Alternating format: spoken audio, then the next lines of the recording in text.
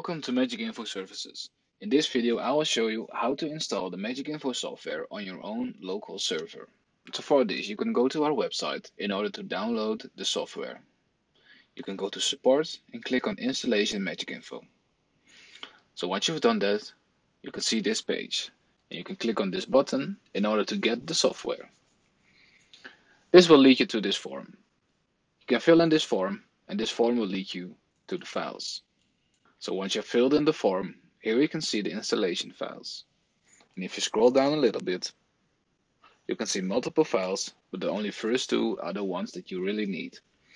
First you have to download the Postgres database, and the second one is the MagicInfo server. So once you have these two downloaded, you can get ready and install them. But first you have to make sure that you have Google Chrome installed on your server and Notepad++ as well. These two are also required. So next up is we're going to install Postgres. So click on Run.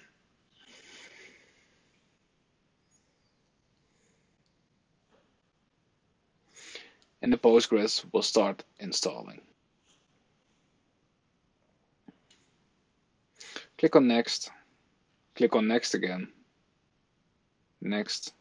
And here you have to fill in a password. This password is pretty essential because you will need it later on in the installation progress again.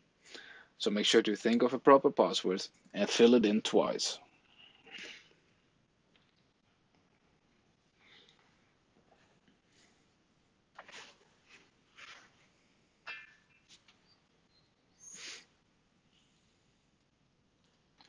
Now, as I said, this password is really essential because you will need it later on again. So what I'm going to do is I'm going to open a Notepad++ file and save my password right there.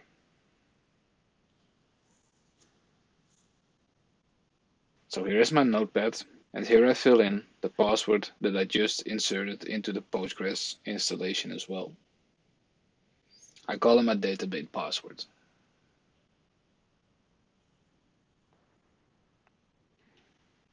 And now you can continue with the installation and click on Next.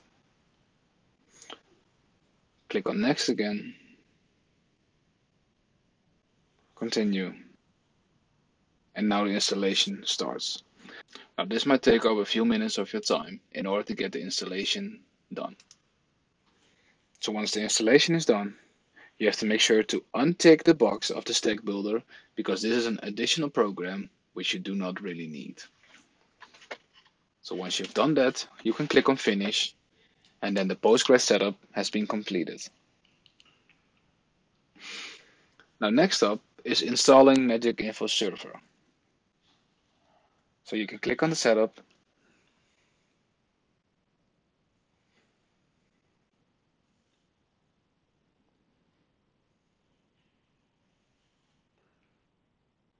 select your language and click on OK. Click on Yes and click on Next. Make sure to accept the terms of the license agreement and click on Next again. Select your destination folder.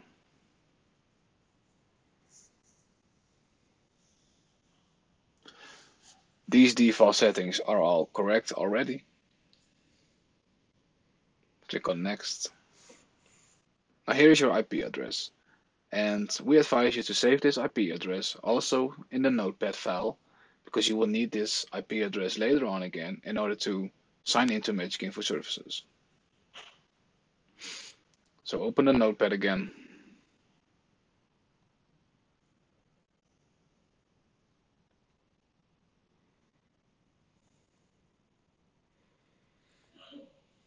And here I note down my IP address.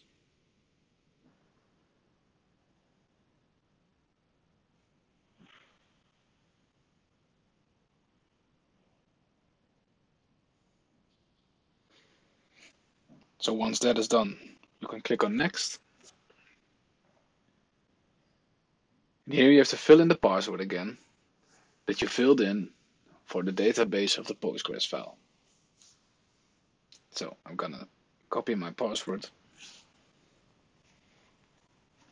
and I will insert it right here. Click on Next. And this information you also have to save. So it will save as a text file is there as well. But we also advise you to copy this text and again paste it in the Notepad document.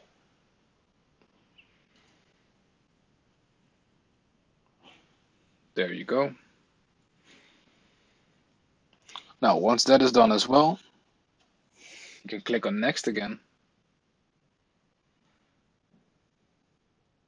and click on Install. So now the MagicInfo setup will install itself as well on the server, which might also take up a few minutes of your time. So once that is done, you can click on Next and click on Finish. Now make sure to save the Notepad document because you do not want to lose this data. So now the MagicInfo will install itself again in the background. We advise you to wait a few minutes before going onto Google Chrome and reaching out to your server because this might take a while before this setup is fully completed. Now, how do you reach your server from now? Make sure to copy your IP address, which is in your Notepad file, followed by this information, 7001 / MagicInfo with a capital M and a capital I, which is really important. And here is your MagicInfo login screen. Now the default settings are admin and the default password is admin 2016. So once you fill that in, you can click on sign in. And now you're signed in as a server administrator to your MagicInfo Services account.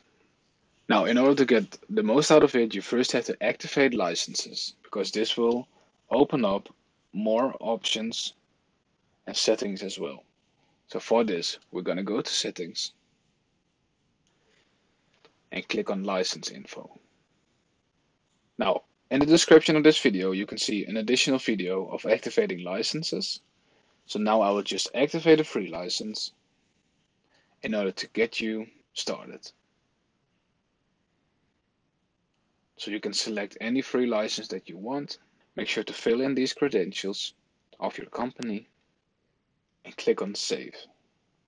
Now you can either decide to log in again or refresh the page. Now as you see, once you've activated the license, you get way more possibilities and you can play around with MagicInfo. We advise you first to connect a display as well, because this will allow you to create more content than when you do not have a display connected. And this is the process of installing MagicInfo on your own server. Thanks for watching.